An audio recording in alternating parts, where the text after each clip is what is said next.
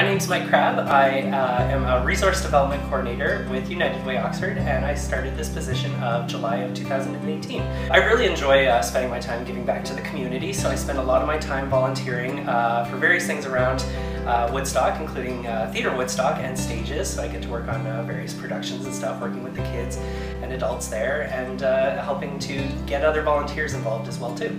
I really enjoy being a part of United Way Oxford's team because I feel like everyone has a very different background and skill set, and when we can all get together, you get a lot of different perspectives on the same thing, and I think it's really cool for the team to have that kind of experience. To me, local love is about being aware of what's happening around you.